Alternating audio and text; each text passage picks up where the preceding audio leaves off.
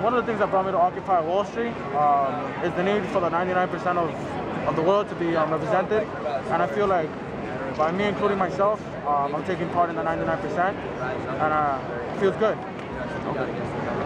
I would have to say the injustice that I've been seeing on the YouTube and all these like social networks of like police abusing. I just feel like these are the people that we're paying to like protect us, and they're not really doing the job. I've seen women getting maimed. I've seen people just voicing like, you know, you have the right to say whatever you want, and you have people getting like thrown down and like abused on the floor, which is not what we pay the cops to do. So I think like me coming here just showing support, like, hey, like this is what we're supposed to do. Quite a few things bring me out here. One of the things I can say that really got me here was the faith in humanity and change. One of the things I really felt strongly about was the way these cops are treating the protesters here. I mean, we're doing nothing here but, you know, voicing ourselves, and the fact that they are put here to protect us, instead they're supporting the corrupt government, you know, it's kind of unfair. You know, we're just here to support. All right. And what do y'all think is wrong with the system? I mean, to the 1%, it's kind of, there's absolutely nothing wrong. Everybody else knows that there's a kleptocracy going on in the world. The disparities of the world are ever increasing. The poor are getting poorer, and the rich are getting richer. And there's a moment in time we've actually struck it. And you know, the world has never been so small. And therefore, I feel like everybody's in unison and understands that, you know, while people should enjoy their wealth and the ability to succeed, there are others who strive to do the same for themselves. And I think that's what's wrong with the system, that not everybody has the opportunity to I guess, acquire the best they can.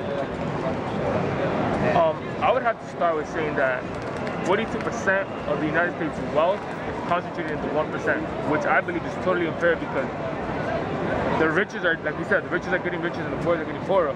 Like, and I understand if you don't have a job, that's fine. But the fact is that if you have money and you're not doing any sort of way of helping those that are in need, I think that's the problem. Where people are just being selfish and just thinking about themselves, not thinking about the greater good. Because it is 99% of the population that is not as wealthy as that 1%. If you start sharing, we can maybe fix things. I think it's about finding the common place between both ends and making them meet. Secrets. That's all. Okay. How has the system failed you or a loved one? Can you repeat the question? Yeah. How has the system failed you or a loved one? Wow.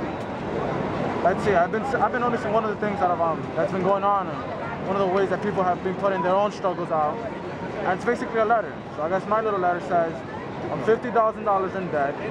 I'm a 20-year-old male whose healthcare hasn't diagnosed them with, who actually has the privilege to have healthcare, and I haven't been diagnosed or anything.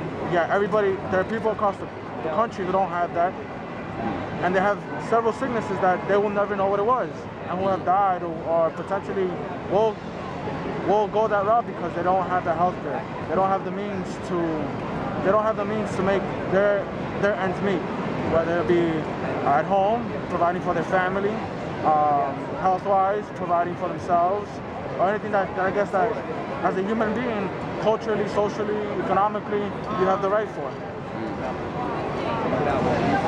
I would have to say having my mom work over 40 hours a week and not a 9-to-5 job. She's working from 2 in the afternoon to 12 at night, having to travel to New York, come back to New Jersey, just to barely make maybe 30 or 40 a year, and having to support 3 kids. I think that's what the system does.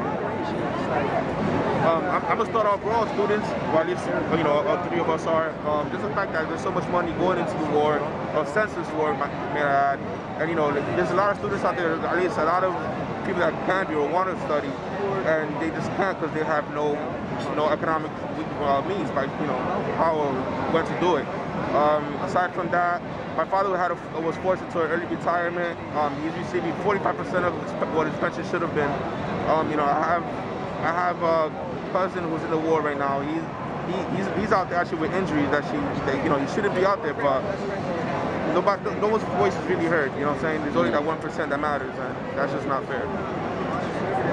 And what would you like to see happen with Occupy Wall Street? At the end of the day, the goal is to get representation within Congress. And while democracy has succeeded after colonization. I feel like it's taken a negative route, and it's simple, you know.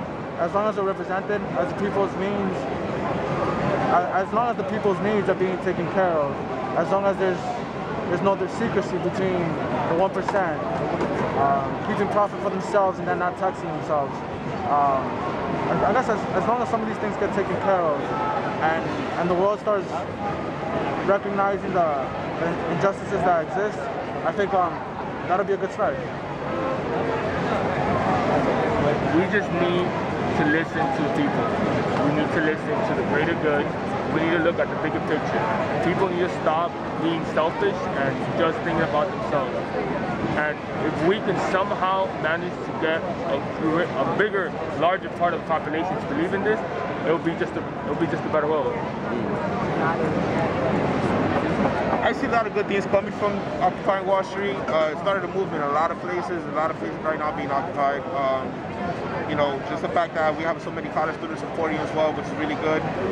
I really feel like there's going to be some great changes coming from this, and you know, I just hope for the best. And do you guys have any final thoughts? Yeah, I don't know the words exactly, but there's a saying that goes something like, let me see if I recall real quick.